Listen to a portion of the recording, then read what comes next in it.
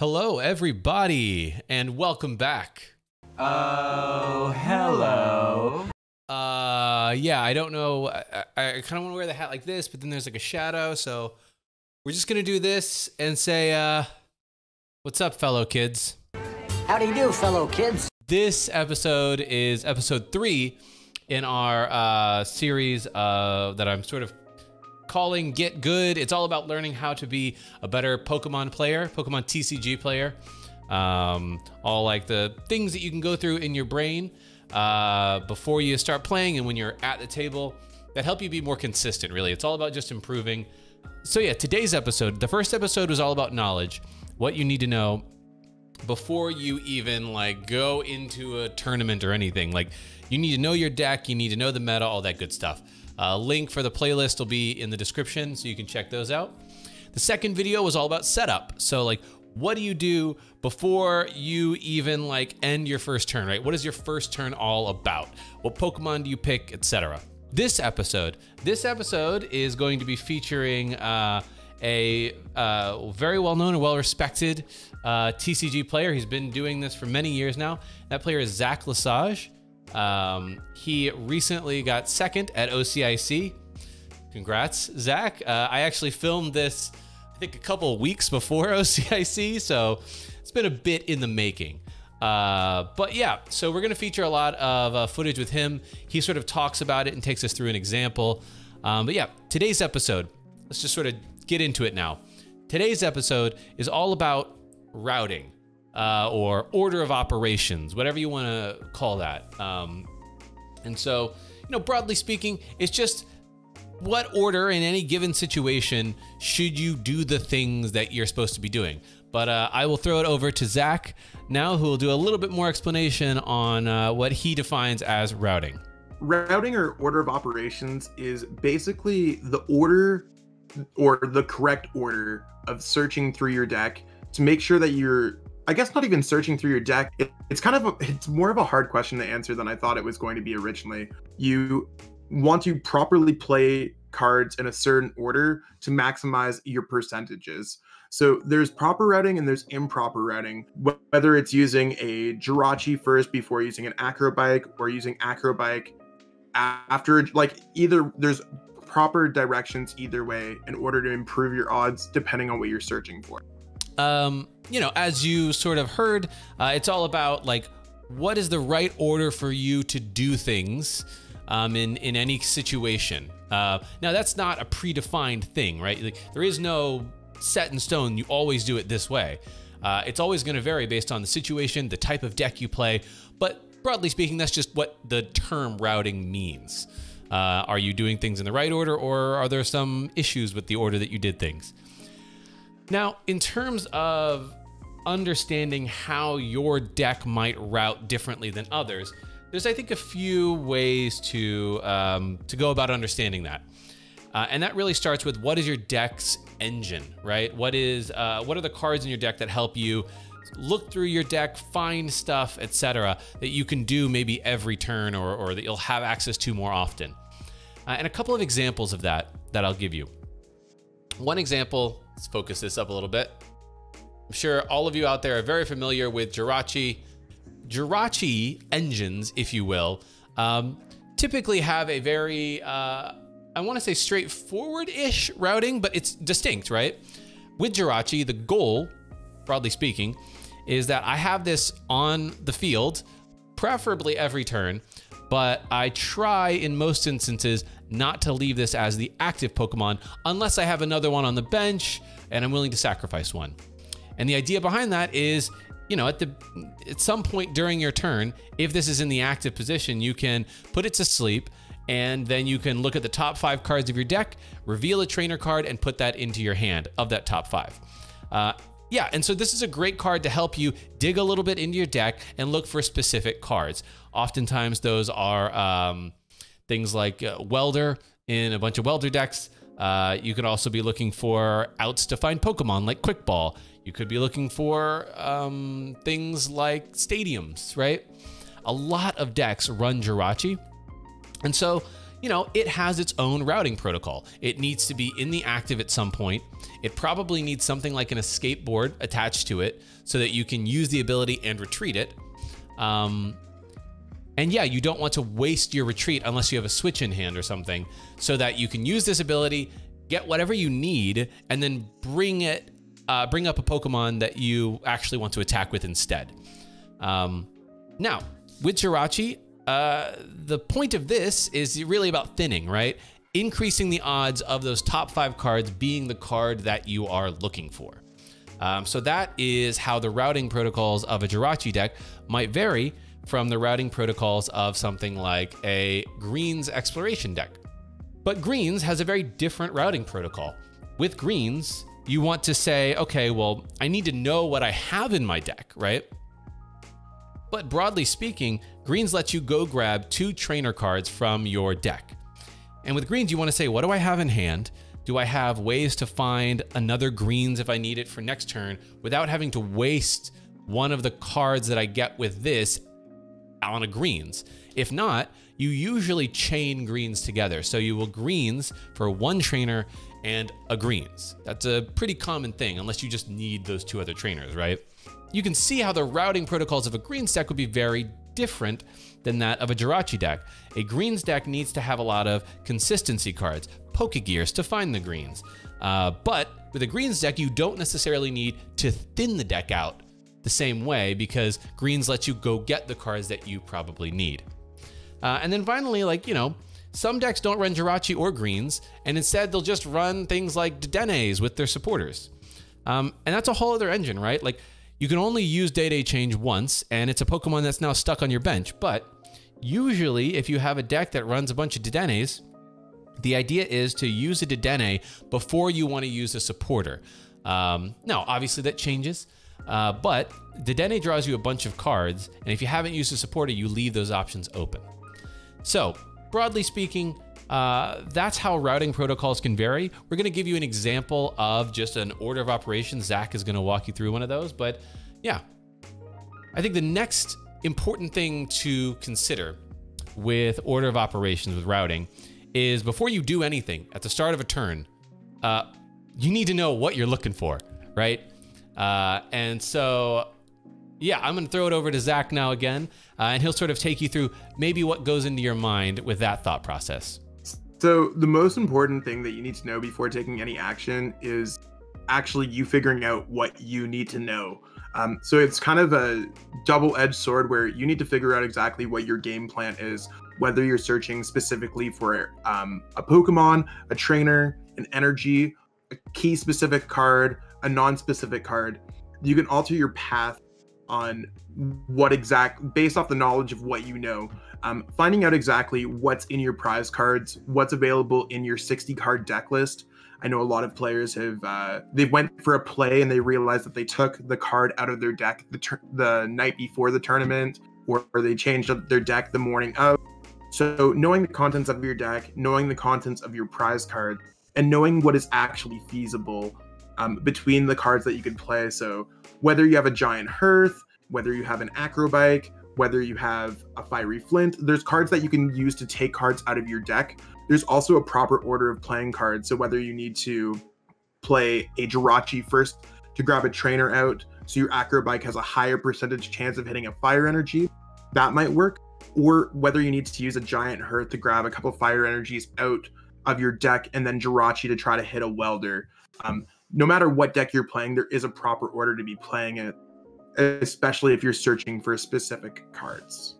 So, yeah, as Zach was basically saying, a big part of this is, again, knowledge. Knowledge. The last point before I think we get into the example that's important to remember is probabilities, right? The more and more you play this game, the more you get a feel for increasing the odds of you finding whatever it is you need. Obviously, with a Greens engine, your probability is 100% if it's in your deck. You play Greens, you go get whatever the card you're looking for is. But with things like Jirachi, with Dedenne, other things, probability, you want to make the probability as high as possible. So you'll do things to thin your deck out to increase that probability as much as possible without wasting too many resources. So I think that is the other thing to remember with routing is how likely are you to find it given what you have in hand and how many cards are left in deck? And then what are the resources that you're willing to give up to find that thing? So I think next, we're just gonna show you an example. We're gonna take you through an abilities art example, which it's not the list that Zach necessarily was running. It's something I threw together, but I think it was very prescient that we did an abilities art example, given that's what he took to OCIC. But yeah, it's an abilities art example, and Zach is just gonna walk you through his thought process and why he makes the decisions he makes. So in this scenario, we are looking to do 300 damage, and there are definitely some outs available in this deck. So we could attack with Reshiram and Charizard GX to use the GX attack with the extra effect to do 300 damage total. Peeking into this open hand that we have the option to hit with Turtonator as well. Since I'm looking at the situation as if I'm joining the game for the first time, I have no clue about the contents available in the deck, the discard pile, or what's in the prize cards. So first and foremost, I want to look through the discard pile, see exactly what we have available in there, in case that becomes relevant at all. So we got a couple fires, a Mega Lopunny, a Vulpix, a Welder. So there's one Welder, 2 fires, another Welder. So there's 2 Welders total. Hopefully there's not 4, because that would really suck. Cherish Ball, Switch. We got a Joltik, and a So I don't know why Joltik's in there, but that's okay. Sometimes there's magical cards that end up in your discard pile. So looking at our hand again, I want to look through and find the freest search that we have available in our deck. So let's go for Cherish Ball here. Because I think that gives us the freest option. We could go Pokemon Communication, but there is a chance that there's a Dedenne in the deck. So I'm going to take that chance. Let's peep through what we got here. So, wow. First card is Dedenne. Awesome. So we got 2 fires. So 2 fire. I'm just going to look at the relevant cards. I'm not entirely sure what this deck list is. So we got 2, 3, 4, 5, 6 fires in the deck, 7 and a fire crystal, 8. Got a Palpad, 9, Welder, Cherish Ball. Okay, so let's grab the Dedenne. I want to peep through the deck quickly again though, just to double check to see exactly what our other options are here. So we got 2 fires. Got that. Cool. More fires. I'm more interested in trying to figure out if there's any Pokemon, if it makes sense to bench that Turtonator. So I don't see that there was any other Pokemon besides Heatran GX. So let's shuffle that all up. I don't think it makes sense to get out Heatran GX. We already have a Reshiram Charizard GX. So depending on the situation, that's probably a better card to grab. We might actually end up going back into the deck just to thin some cards out, because we had plenty of fire energies in there. I don't want to discard too many, but we also had Fire Crystal. So looking at this hands, we actually, yeah, you want to know what? We're going to go Fiery Flints. We're going to discard a Fire Energy and a Pokecom, just because that gives us the maximum outs. So we're going to be reducing cards out of the deck to improve our chances to get the Welder that we need. We got 1, 2, 3, 4, and I just want to double check to make sure that there's 100% 2 back there, right? Yeah. So that means no matter what we do, we can always get another energy and kind of attack this turn. So the way we got that, I don't want to use Giant Hearth at all right now, because we're about to Dedenne, and Giant Hearth is going to be our saving grace after the Dedenne to make sure that we have the extra fire energies necessary. So we shuffled the deck up. Awesome. Looking at the hand again, so we have Turtonator, Dedenne, Fire, Fire, Fire. Let's diversify with the Turtonator at this point. There's no reason to not put it down. And then we're going to attach a Fire Energy. At this point, I'm going to attach the Fire Energy to the Reshiram and Charizard GX. That means that if worst comes to worst, we have the option to be using its attack to do 230 damage. Not that in this scenario that technically matters. We're trying to hit for 300. but it does leave us more options in general. Had we attached to a Turtonator, we'd need to get a Welder anyways to be able to use that attack, and we wouldn't have been able to do the 300 attack with Reshiram Charizard. We would be able to do it with Turtonator, but it does take an additional option off.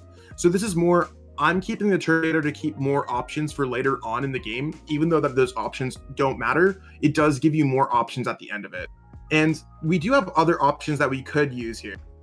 Perhaps our opponent had a Pokemon to bring up with Ninetales. Perhaps we decide to use Stellar Wish, we decide to use Giant Hearth. My reasoning to not use those are, we want to see what our cards are first off the Dedenne, because it does give us more options to dig deeper in our deck. So let's say if we use Jirachi now, we'd be able to look at the top 5 cards of our deck. That'd be really cool. But then when we did Dedenne, if we didn't hit the Welder, we'd just taking away our opportunity. So we'd be looking at only 6 cards, or 5 cards, then 6 cards with Dedenne, instead of looking at 11 cards total. Same thing with Giant Hearth. A lot of players would use Giant Hearth now. I'm using it as a safety net to make sure that we can get our fire energies afterwards, because it would suck to only Welder 1 energy. So here, I'm going to make the decision to go for Dedenne GX, and we're going to pitch that hand of 3 away.